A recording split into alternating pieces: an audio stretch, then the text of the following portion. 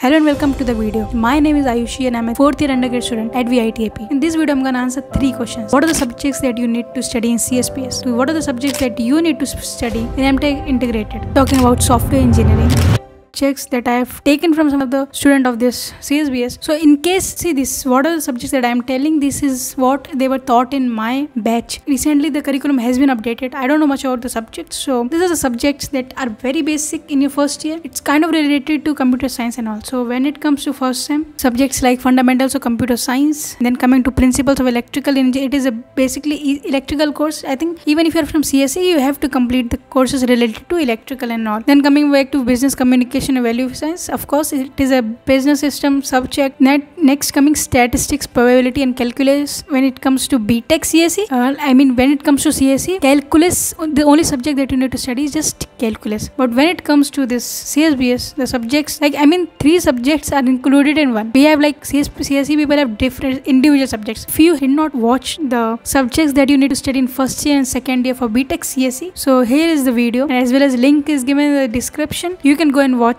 those videos. Now coming back to another subject, which is discrete mathematics. So these 2 subjects, they both are subjects related to maths integrated into one. This is discrete mathematics. Okay, then coming fundamentals of physics. Coming to second sem. So this is a subject that you need to study in your second sem. It is about CSBS, linear algebra, math subject, statistical methods. It's again I think related to maths. Then coming back to these fundamentals of economic, business, communication, value science 2. So these 2 are the subjects which are I think business system one of the important subjects. So see, in business system CSBS, you won't be choosing subjects as much as I know. They'll assign you some subjects that are those subjects that you need to take. Then coming to principles of electronics engineering, before it was checked principles of electrical engineering. Now this is the second subject, same subject but it has more advanced concepts. Then data structure and algorithm. Even if you are CSE, you have to study this. Yes, everyone has to study this. Then coming back to environmental studies, as I think it is chemistry only. So these are the subjects that you need to study in CSBS. Now talking about integrated M.tech. So in M.tech integrated, first sem, subjects that you need to study are, as I said, some of the basic subjects. Basic chemistry and environmental studies. This is a chemistry subject. Electrical and electronic engineering,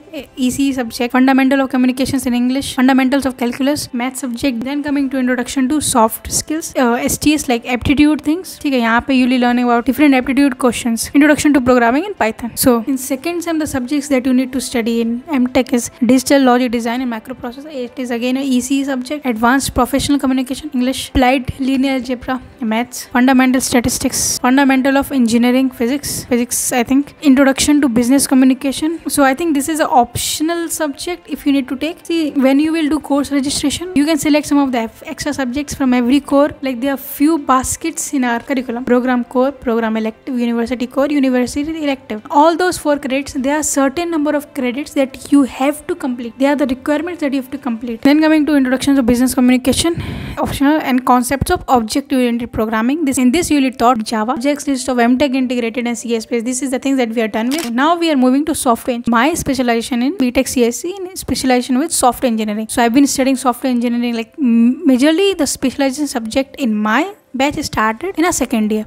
So there are few subjects that you need to study in software engineering. So I'll tell you subjects which I studied: software engineering, child development, software design and architecture, configuration management, and requirements engineering management. So basically the thing is, if you really want to be good at software engineering, the only thing is, if you study software engineering subject very well, all the other subjects that I've studied of software engineering, they are just a sub part. If you have studied software engineering very well, you really don't have to think much about other subjects. Just studying that software engineering one subject very well, you can cover all other subjects very easily, very smoothly. You don't have to take so much tension about it. And that too, software engineering is basically theory. You won't learn anything in software engineering unless and until you go and make some projects. So when I talk about some projects, I would say ki if you are in your first year or almost you are good with one programming language, you can start building the projects. Initially you'll be like, I don't know HTML, I don't know this and that. There are some of the projects which you can make by the use of Java only. You don't need heavy skills like web development, app development, so that you can learn something. Okay? When you will come to the college, the exam is like full theory. Very rare chances will be there कि you'll have numericals. Most of the time it's just theory. But when you're going to the lab, make sure you're doing that project very well, because at the end of the day you have to add that project in your resume if it is good. In the description I've already shared some of the playlist from which I have followed learning basic things. So this is all about software engineering subjects that you really need to study, and I hope this video was helpful